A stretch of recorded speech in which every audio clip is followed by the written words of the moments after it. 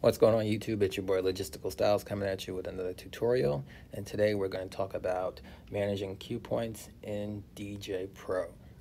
Now the first thing you need to do when you're in DJ Pro is use the mixer toggle button up here to switch to your modes.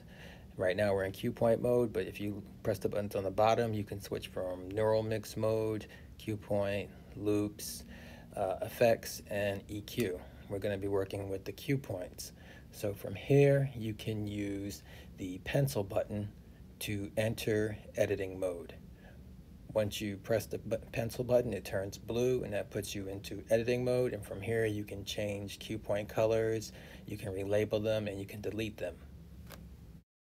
Here I'm going to delete a cue point by pressing the X button and then hit the plus button to add a cue point back.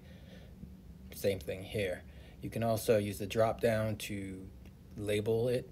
Instead of using the timestamp, you can put a custom label, and then you can also use the colors below to change the color of the cue point that's assigned.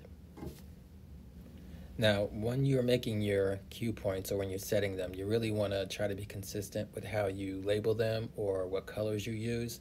That way you know when you load a new song that the red cue point might be the first beat or the orange cue point might be the intro, but whatever you have, just try to be consistent with your cue point marking.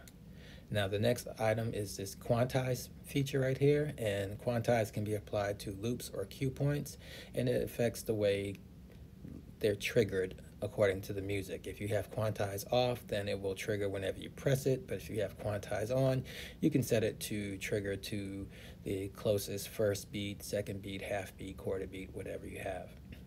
Hopefully this quick intro or tutorial for cue points was helpful. If you like what you see, don't forget to like and subscribe.